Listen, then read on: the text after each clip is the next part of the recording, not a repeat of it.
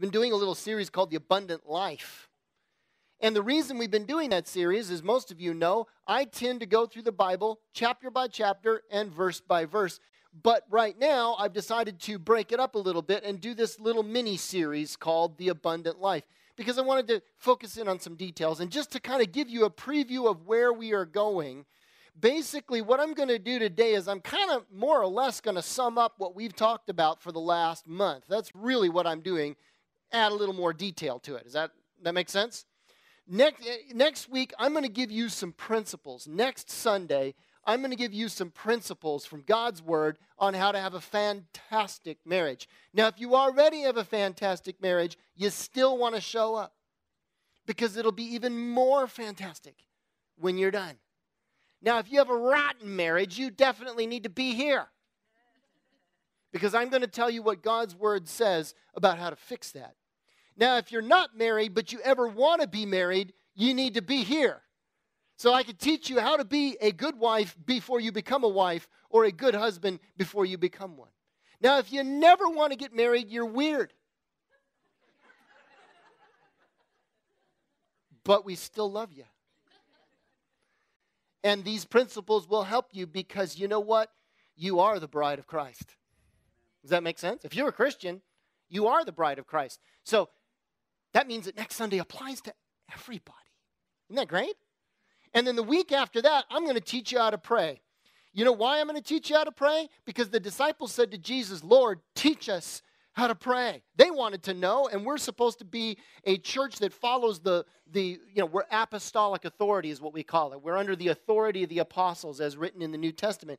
And so if they wanted to learn how to pray, we need to learn how to pray. We don't want to assume you know. So we're going to teach you that. Then we have Easter Sunday, and I'm going to give you all kinds of science and history and why the resurrection is really true and all that sort of stuff. It'll be fun. Then we'll get back to Genesis. That's my plan. But in the meantime, we're going to be finishing off this series called The Abundant Life. And I got to thinking, how am I going to start this off? The abundant life. Jesus said, I came to give you life and life more abundantly. And too many of us are missing it. We're not experiencing an abundant life. And worse, there are plenty of teachers out there that their idea of an abundant life is the same as the world's. Isn't that right? They're going to teach you that, hey, being a Christian means being rich, being healthy, having all your hair, all that sort of thing. And you're supposed to be healthy and wealthy and all that. But it's not true. It's not true. The abundant life is having life and having the power to transcend no matter what life throws at you. Because even the best of us are going to face hard times. We are. So I wanted to give you some of those principles. And I got to thinking about why you should listen to this message. There are people in this room. Do not raise your hand. There are people in this room that have been playing the Christian game for a long time. You've been playing the game, and I'm going to be talking to you today. I'm not trying to put guilt on you, but I want you to think about this for a second. You've been playing the game.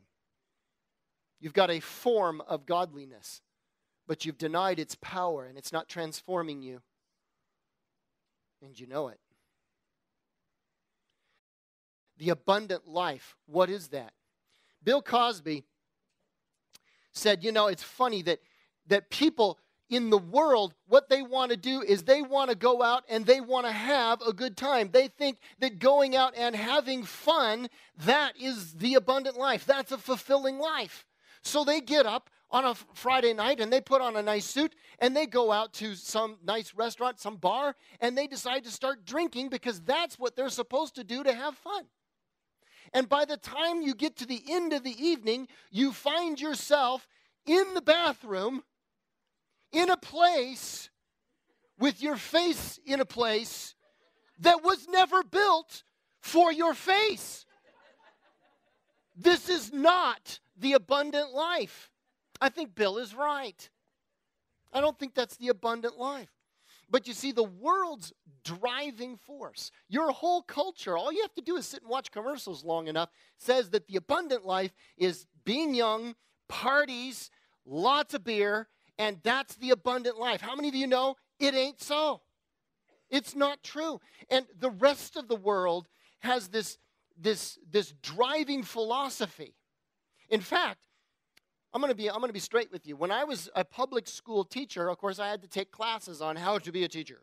We're going to learn educational philosophy. And we had to study this guy here. His name is Abraham Maslow. Not that guy, this guy.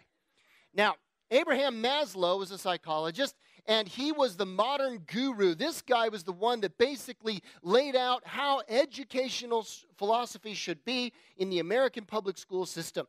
Now, of course, he's an atheist and a Marxist, so what we're going to do is we're going to end up with what he calls the hierarchy of needs. We had to memorize this stuff because I'm dealing with my elementary school kids, and I know, because Abraham told me, that the highest form of attainment that a human being can reach is what's called self-actualization. This is the top of the hierarchy of needs. And here's his quote on what is self-actualization. This is reaching the point where the desire for your self-fulfillment is reached. The desire to become more and more whatever you are, to become everything that you are capable of becoming. In other words, the highest form of fulfillment is just getting whatever you want.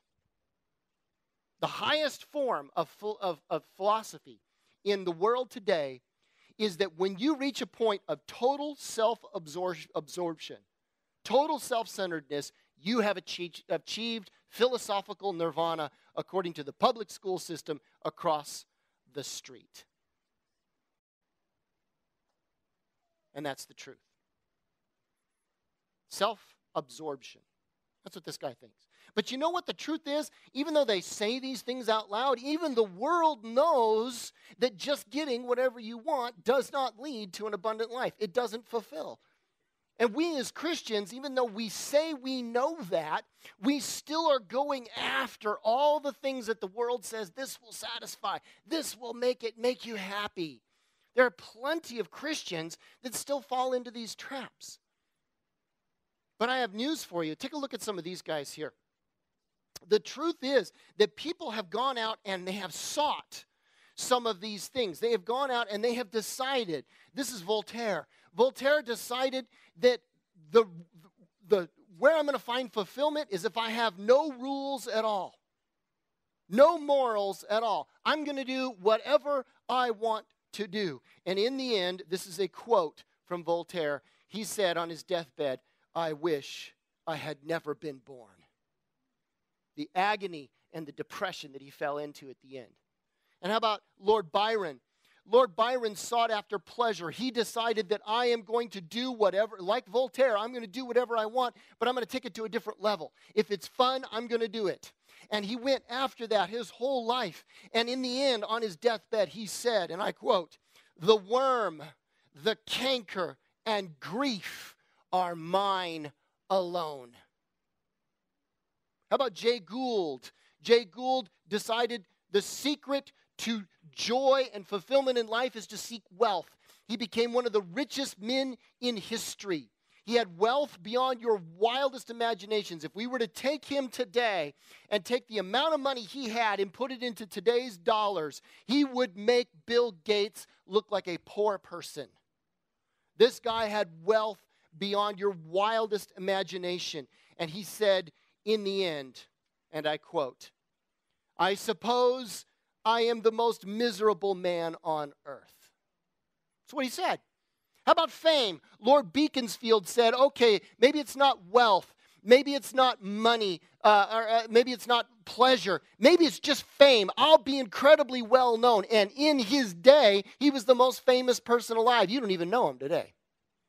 But in his day, he was the most famous person around. And here's what he said in the end. "Youth is a mistake, manhood a struggle, and old age is just my regret." Or how about Alexander the Great? Alexander the Great did it all. Not only was he wealthy and powerful and denied himself no pleasure, he decided that what I will do is I will simply become the most powerful man in the world. And he did. Undefeated. Everywhere he went, his armies were victorious.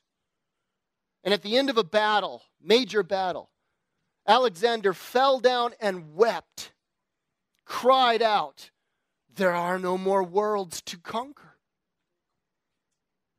Went out and got himself stone drunk and died in his own vomit.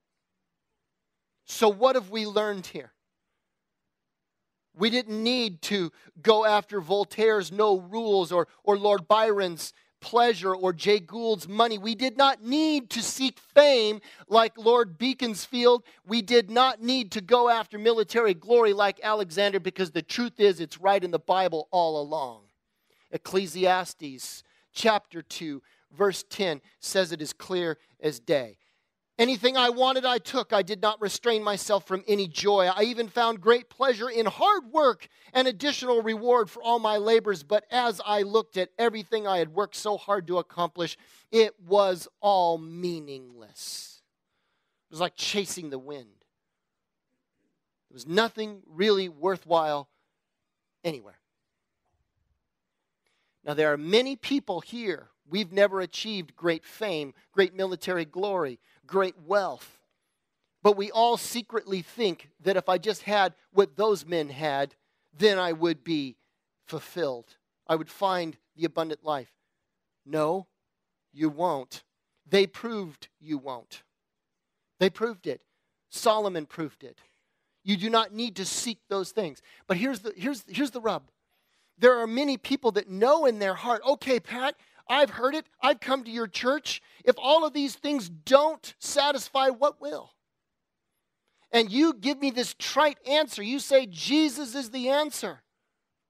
But you're not really telling me how he's the answer. Today, I'm going to show you how.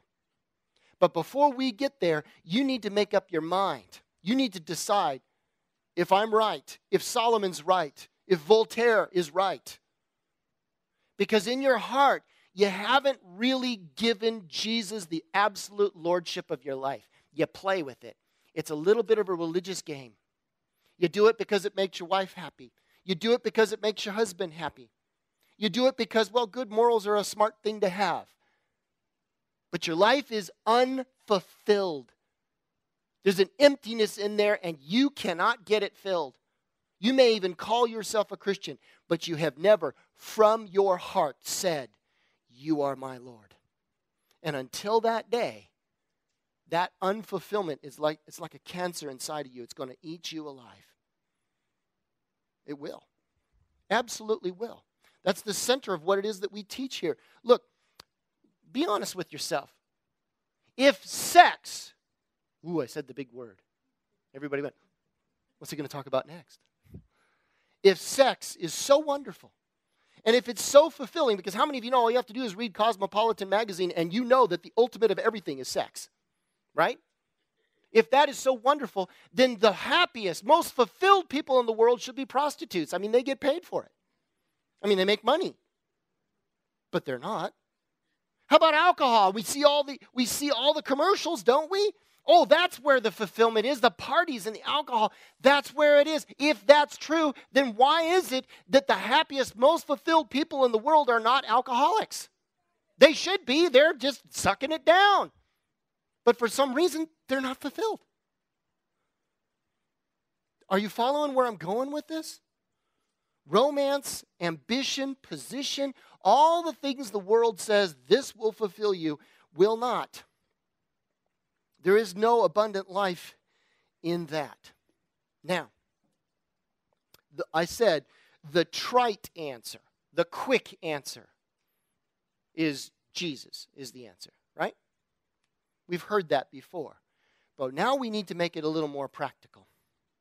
Jesus said, I am the way. I'm the truth that you're looking for. I'm the life that you are missing. That's why we named this church 14:6, because that is John chapter 14, verse 6. I am the way, the truth, and the life. No one gets to God. No one gets to that fulfillment. No one is going to find what they're missing except through me. I'm the only way. I'm the only way. Now, the first thing we need to understand about this is that we're not talking about a myth. We're not talking about something that's a hallucination or something of that nature. The people that wrote what I just said, John, chapter 14, was written by a guy named John. He was there. He was an eyewitness. When we talk about Jesus Christ and what he said, we're talking about a real person in real history that we can place there. Does that make sense? It would be like me telling you that Ronald Reagan said this and I was there and I heard it. You could take it to the bank. John was there. He was there. He was an eyewitness of these things. He saw Jesus. He heard Jesus. He handled Jesus. The truth of the matter is he wrote down what Jesus said because Jesus said, I am the way. I am the one that's going to give you the fulfillment that you were looking for. And how many of you know that they were looking for it then just like they're looking for it now? People haven't changed. The disciples were just people like you, struggling along. They were religious people. They knew the Bible inside out. I'm willing to bet they know it better than you because they memorized most of the Old Testament. You're lucky if you know John 3:16. They got you beat when it comes to religion, and they didn't find it in religion either. And Jesus said, yeah, you're not going to find it in your rituals. You got to find it in a genuine, one-on-one, real, from your heart relationship with me. And until you get to that place, you will never find what you are looking for.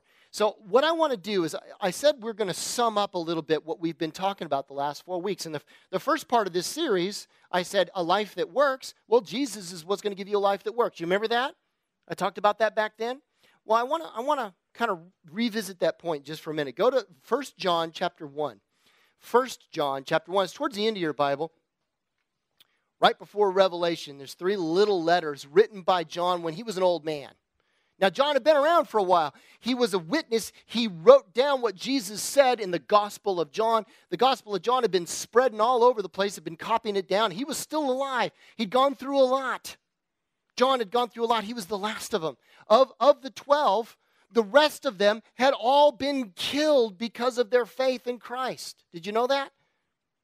Some of them had been tortured and driven through with spears and heads cut off, and some of them crucified, one of them crucified upside down. John's an old man. He himself had literally been boiled in oil, but he didn't die. He survived somehow. And an old man all crippled up. They called him John the Beloved because he was the most loving man anyone had ever met. Even after all of that, because he said, I found the abundant life. It doesn't matter what happens to me. I could be boiled in oil. I have found my fulfillment in Jesus. It doesn't matter what you do to me. I've got a fulfillment that goes greater than anything.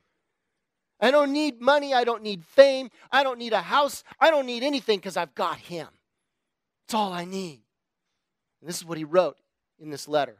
1 John chapter 1, verse 1. He says, that which was from the beginning, which we have heard, which we have seen with our eyes, and which we have looked at, and our hands have touched, this we proclaim concerning the word of life. Life. The life appeared. Life, that's what we want, isn't it? He's saying the word of life, the truth of what will make your life fulfilled is right there. I was there. I saw it. I touched it. I felt it. I heard it. And I'm proclaiming it to you. And he's saying this life, it appeared. We've seen it. We testified to it. We proclaimed to you this eternal life, which was with the Father, which was with God, and has appeared to us. Isn't that powerful? John is saying, look, I heard Jesus. I saw his miracles. I considered it. I looked at it carefully. I have studied it out. And I've been willing to put my life on the line to tell you about it. And all my friends are dead because they also were willing to say, I was there. I don't care how much you torture me. You could chop off my arms. It's not going to make me turn around and say I didn't see it because I saw it. Does that make sense?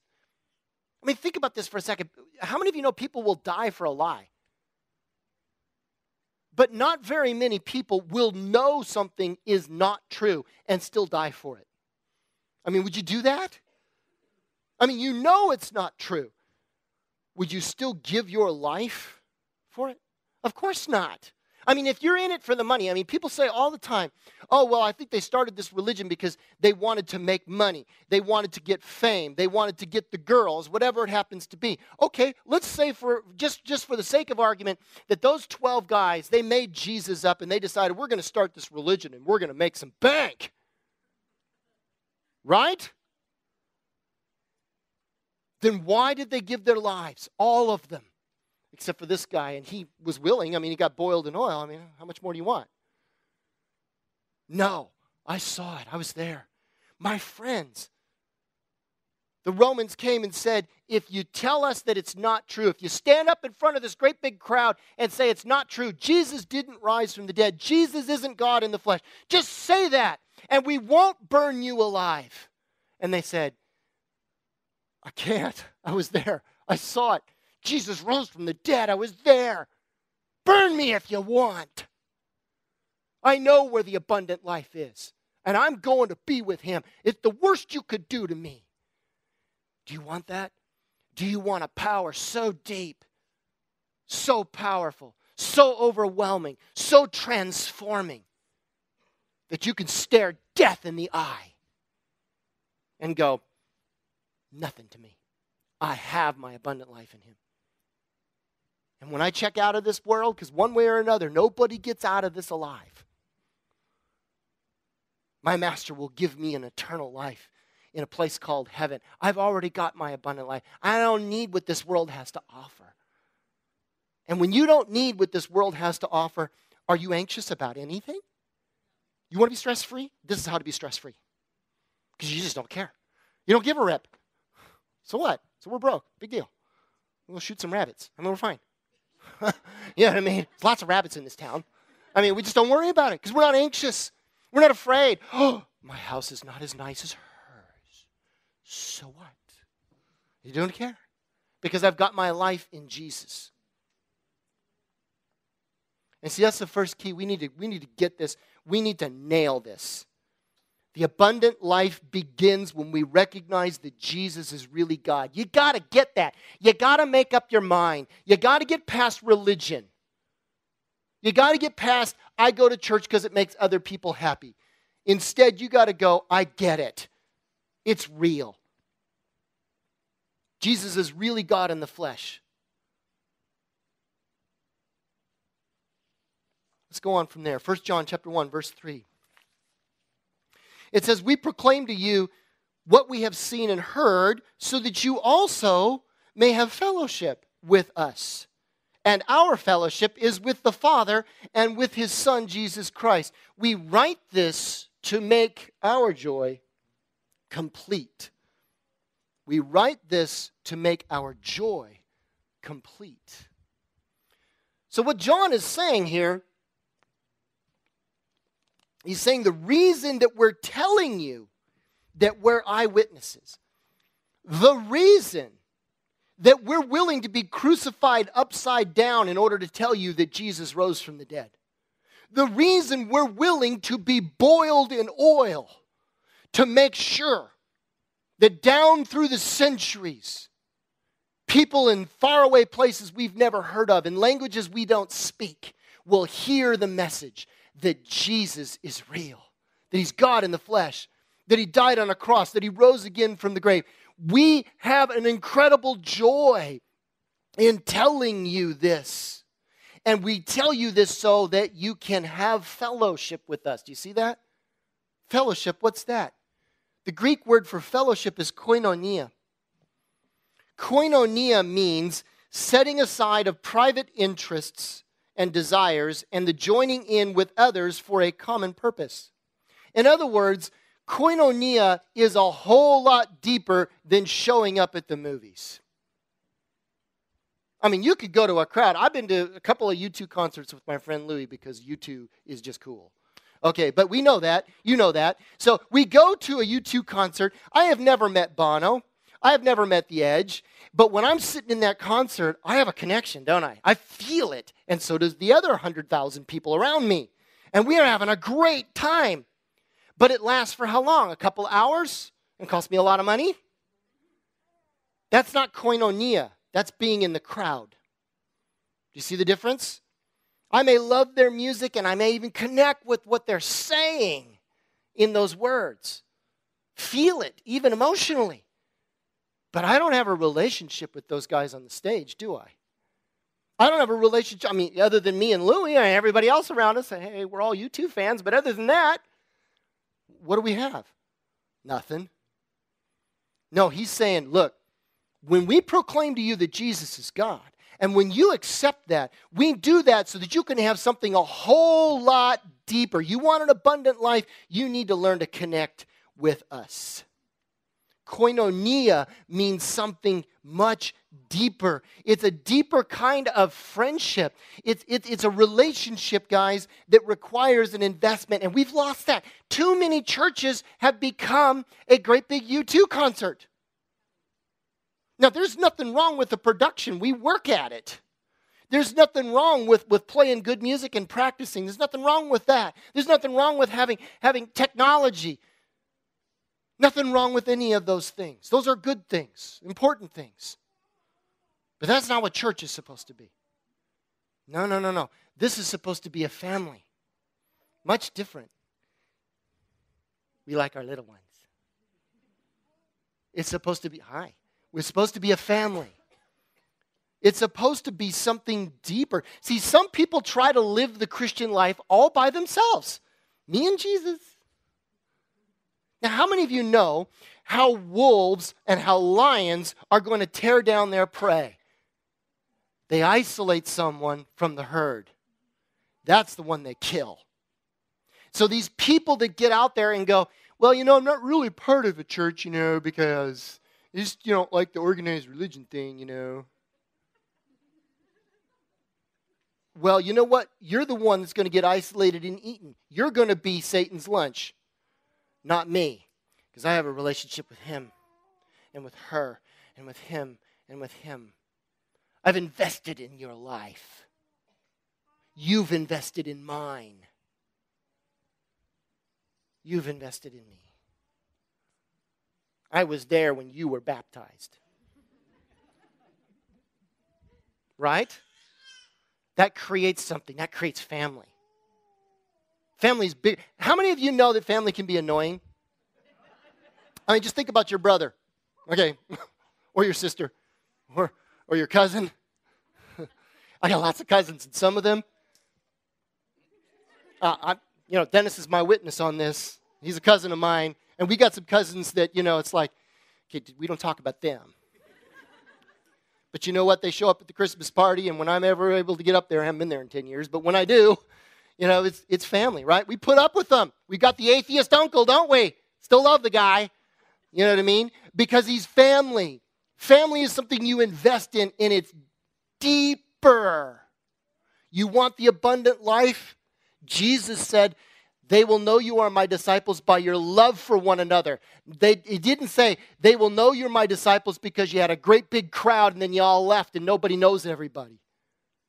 Did he say that? Koinonia. We have a membership class here at this church today. And if you haven't yet decided if this is going to be the place where you're going to find koinonia, maybe it's another church, that's cool. Just get yourself connected. Because if you don't get connected, you are the animal that gets chucked out of the herd and the lion is going to eat you. It's one thing to go around in church, look for a church. I get that. We have to do that. We move, get new jobs. Maybe something happens at the church and you got to go. Then maybe they start teaching something weird. I don't know. We don't teach weird things. We teach the Bible, so relax. But if you want to know what it is we believe and teach, you show up after this meeting and we will tell you. And then you can join and become a part of this fellowship. That's what John is saying here. He's saying, when we have a mutual connection, a knowing and a growing and an obeying together, that makes our joy complete. You want the abundant life? You got to get connected. Too many people are just a face in the crowd. And they've got good reasons for it, even great reasons, excuses that are almost hard to deal with.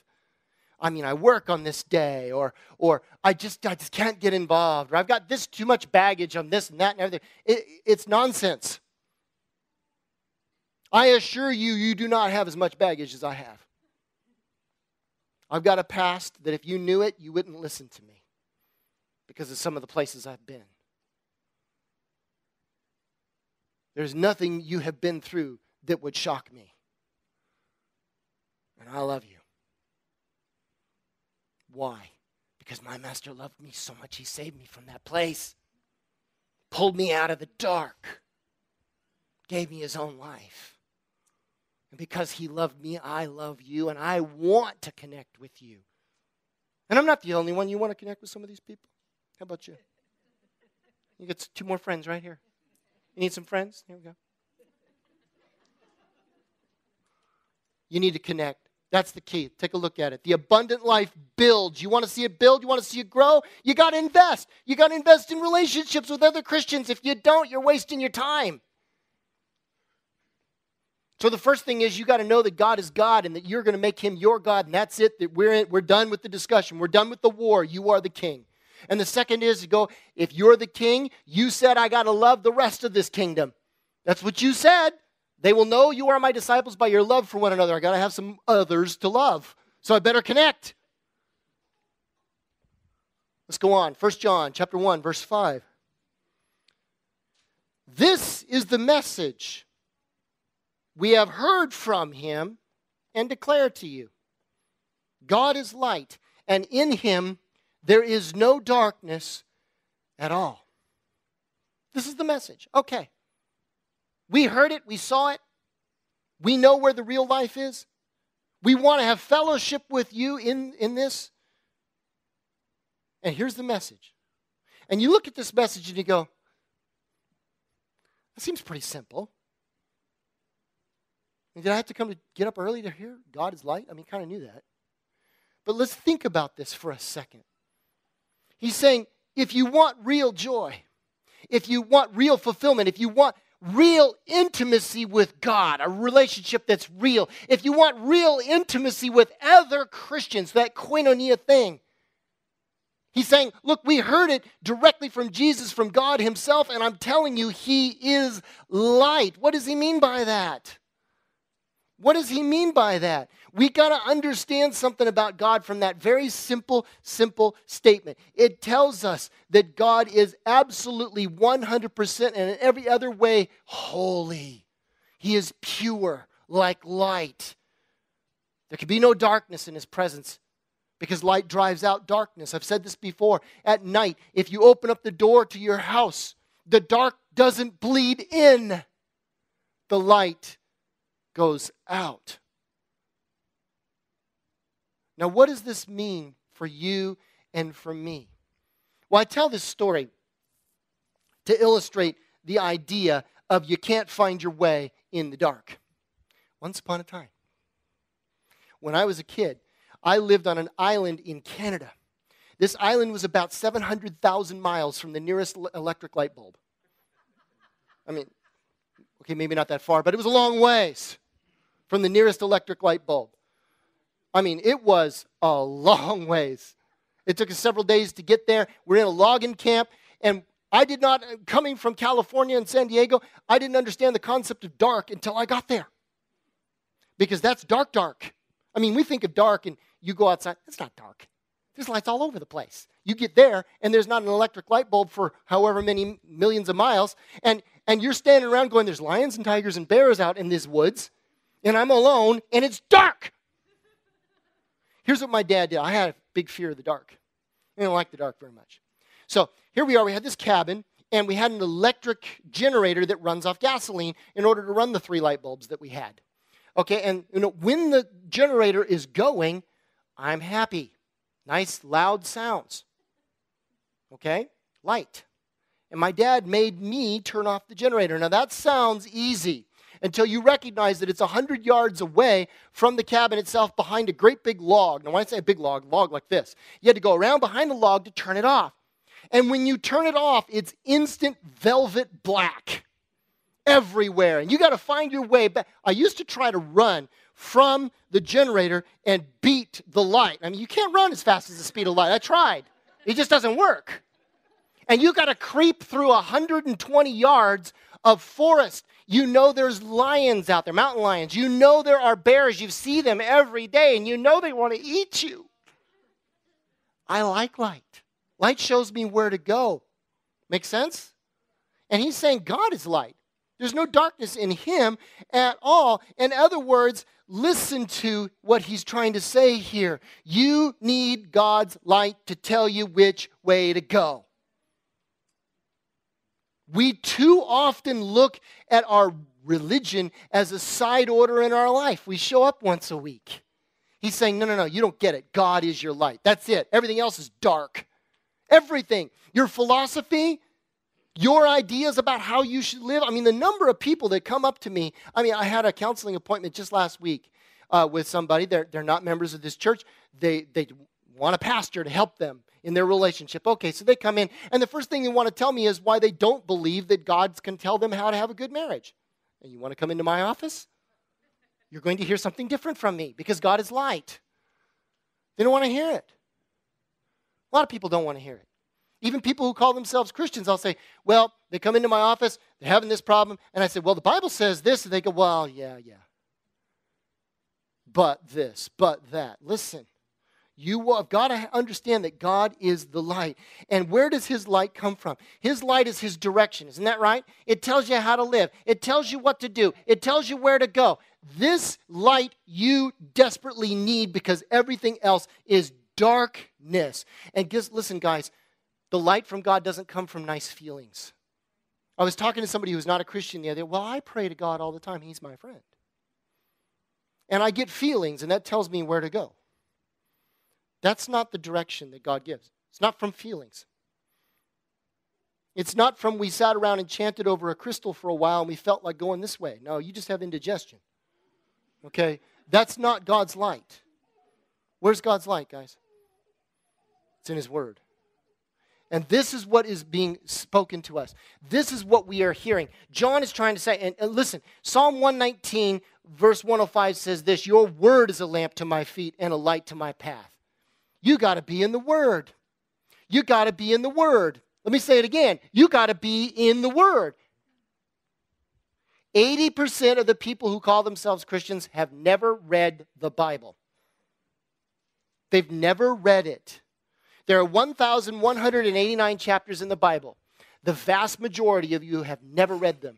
You don't know what Nahum chapter 1 says. You don't know what's in the book of Habakkuk. You didn't even know there was a book of Habakkuk. There is. How about Obadiah? Did you know it only has one chapter? Most people don't know that. Now, look, I'm not trying to spout off my knowledge. I'm trying to say, get that knowledge. Know his word. But we don't. It's supposed to be the lamp to our feet, the light to our path, but we don't even know what it says. We've never read it. And even if we do read it, how many of you know if you read 1,189 chapters, you're probably going to have to read it again because you're going to miss a few things.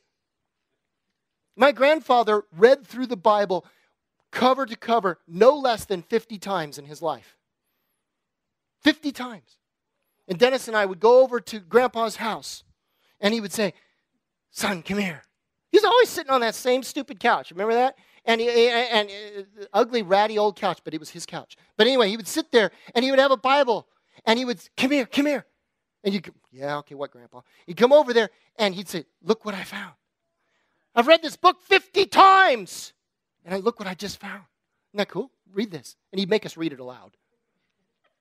Love that old man. Great man of God.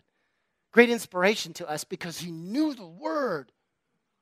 You got to know the Word. You got to be in the Word. So you want the abundant life? You got to make Jesus the Lord of your life. You want the abundant life? You got to connect and invest with other believers. You want the abundant life? You got to have his light. You got to be in the Word. You got to know it.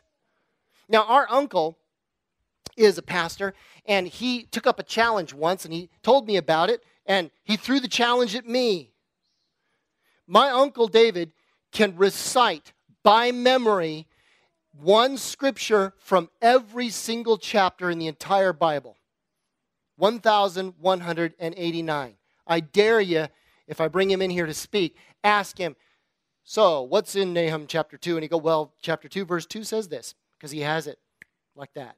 You want to know the word? There's a challenge for you.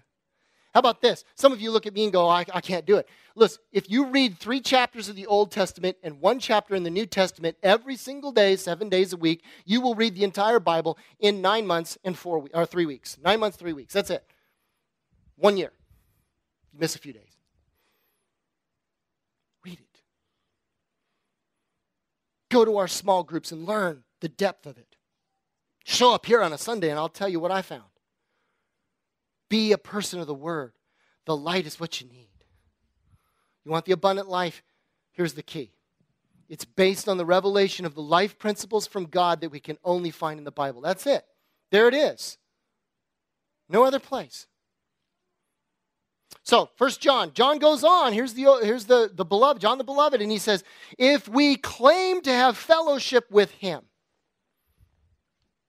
yet walk in the darkness, we lie and do not live by the truth. That's powerful. He's not pulling any punches here. Remember I said there's people in this room that call themselves Christians and you're not?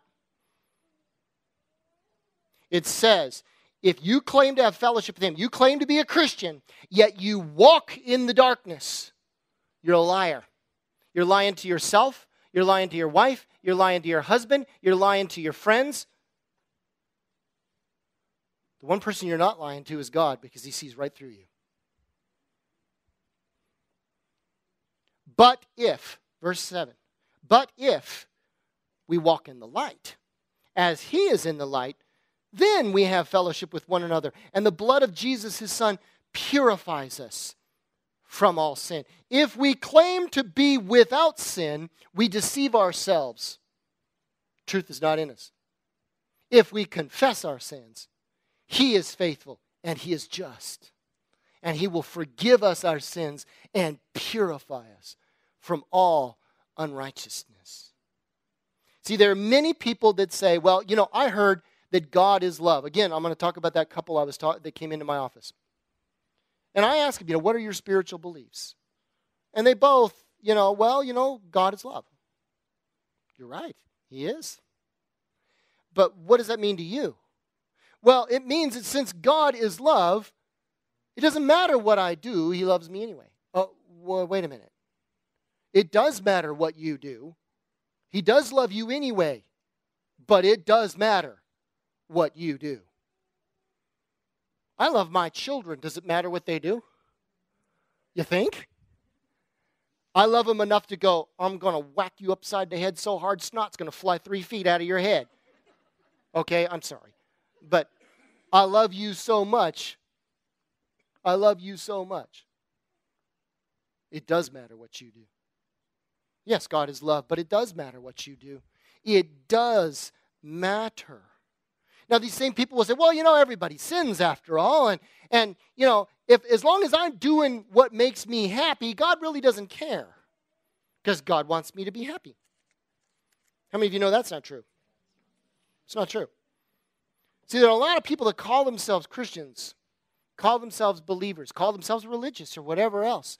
But the character of their lives is directly in contradiction with the principles of what God says is holy.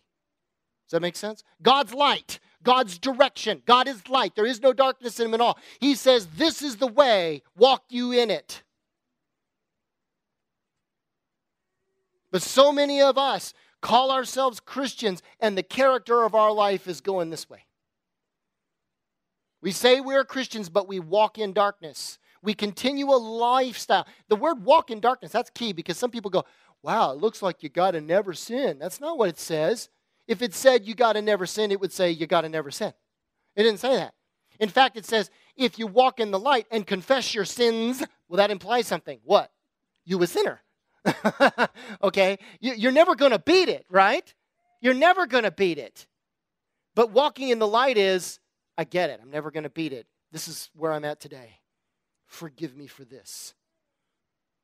Here's what John is trying to say. He's saying you need to have a different life mentality. The whole world says, I'm a good person, I'm a good person, I'm a good person. Religious people really say, we are the good people and everybody else smells bad. We are not religious people here. We have a relationship with the living God. Very different thing. Do you see? Now, when we walk in a situation of what I call the repentant life, it's a life that is constantly and continually examining itself and going, the way I just spoke to my husband is disrespectful.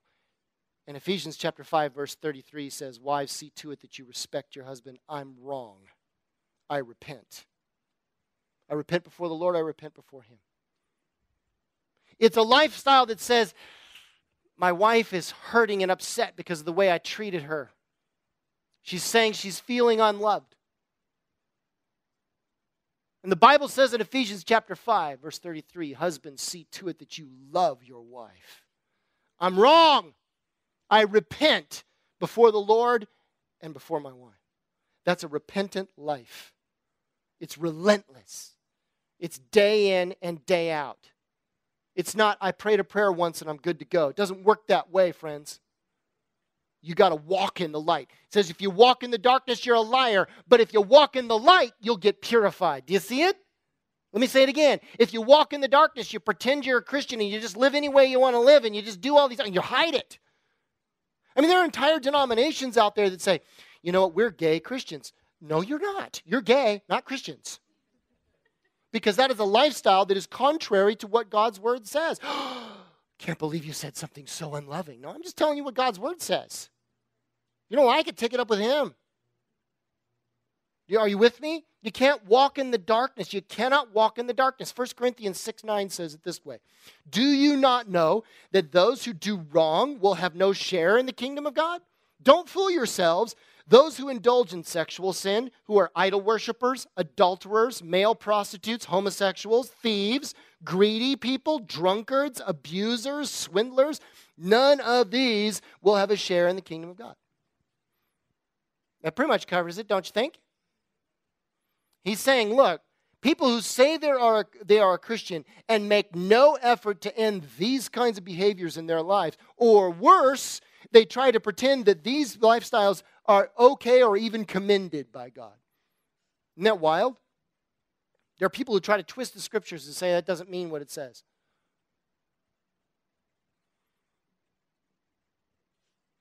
A real Christian is someone who makes up their mind, Jesus is Lord. I will have fellowship with others. I will be in the Word. I will walk in the light. And if there are areas of my life that do not reflect the holiness and the light of God, I will work to see those areas defeated, to see me strong in that. And I will do it until my last breath. I will not give in to the excuse that I am old and it's too, old dog, new tricks. No, Old dog, lots of new tricks. I will not give in to the excuse that I'm young and I have a right to go off and play and have fun until I get old and then I'll be nice. No. I walk in the light. And old, young, male, female, tall, short, doesn't matter. Doesn't matter. We walk in the light as he is in the light. Make sense? Are you with me? Now this is important. It's not saying that you can never sin. That's not what he's saying. Because there'd be no sin to cleanse if that was the way it was, right? It says, quit walking in the darkness, make up your mind, I'm going to walk in the light. And when you do, then you'll be purified of your sins. That's the key that we need to get. The abundant life bears with the challenge of a constant renewal. Constant. And when we get done with this, listen to me. We're almost done here. Not quite, so the band's not going to jump yet. We're going to sing a worship song. And then I'm going to go over there under that cross where there's a carpeted area. Some of you need to pray. I will pray for you. Some of you need to go, I'm not walking in the light. And I know it. Been playing the game. We'll get there. Here we go. 1 John chapter 1, verse 9. If we confess our sins, he's faithful and just and will forgive us of our sins and purify us from all unrighteousness. You know the beauty of that word, purify? It says, now look what it says. Why does it say two things? Forgive our sins and purify. Why does it say that? Because there's a difference. Listen to me on this one, because some of you, this is going to set you free. You know, I walked for years believing Jesus has forgiven me from my sins. I'm going to heaven. But I walk around with this great big L on my forehead because I may be going to heaven, but I'm a loser. I've done all kinds of stupid things. They may not be sins, but they're just plain dumb. I was dumb enough to destroy a first marriage, killed it. I was dumb enough to have 2 businesses go bankrupt underneath my feet. And I walked around with that L on my forehead until I read that and I went, wait a minute, it says purify us from all unrighteousness. That word unrighteousness means just plain stupid stuff. That's the Greek. That's what it means. Did you know something about God? Didn't we just say something that God is love? Remember that part? Who's the object of his love? You are. You are. God loves you because God loves you. Why? Because he loves you. Because he loves you. He loves you. All the time, 24 hours a day, 7 days a week. It's relentless, like light. It just never stops. He's not going to love you anymore, by the way, today, if you go and pray. He doesn't love you anymore when you become Billy Graham. He's not going to love, there's nothing you could do to make him love you any less either. God loves you. Period. End of discussion. He hates sin. And if you don't give it up and walk in the light, his wrath will fall upon you. That is true. But his love will never stop. You know that God loves the people in hell today. He does. He longs for them. He wishes. He pleads. He gave them a life. And he said, I've given you everything to come and accept my love. Because it's relentless and it never ends. But you know what? People reject him all the time. Doesn't mean his love stops. And what God says is, if you walk in the light with me, not only will I forgive your sins before myself, but I'll purify you from all of the idiot stuff that you have done, and you can quit walking around with that L on your forehead. And you can give it up and go, I am the object of God's love. I am the righteousness of God in Christ Jesus. I am the bride of Christ. I am. Because he made me. Because he washed away my sins. This is not a pride thing. This is a humble thing. And I don't need to walk around with that weight on my shoulders of all the dumb things I've done. Oh, I should have married that one, or I shouldn't have married this one. Whatever it happens to be, you don't have to live with that anymore. He'll purify you from all. Which part of that word all did you miss? Does that cover everything? Say yes. So it covers it all. Now it says, what do you got to do to get that? What do you got to do to get that forgiveness and that purification? What's the key word there? Say it. Say it again. Say it louder. No. One more time. Get it. You know what the word confess means? Some of us think that confess means I got to get my list out and say, well, I did this and I did this and I did this and I did this and I did this. No, it doesn't. It doesn't mean that. The word confess means to say the same as. Let me say it again.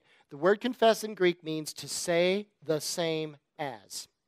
In other words, when we confess our sins, we are willing to say and we are willing to believe the same thing about our sin that God says about it.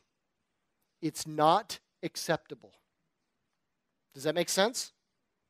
That's what confession is. See, Jesus tells a story to illustrate this. I'm going to just blast through this really quick.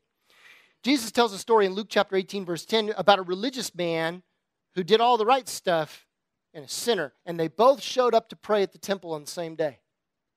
And the religious man stands up and prays like this. Thank God that I do all the right stuff. Thank you, God, that I go to church. Thank you, God, that I'm not like that tax collector over there. Thank you, God, for all of the wonderful things that I am. But the other man, Jesus said, stood at a distance. And you see in his heart, he finally agreed with what God was saying about his lifestyle. And he said, woe is me. Have mercy on me, God, I'm a sinner.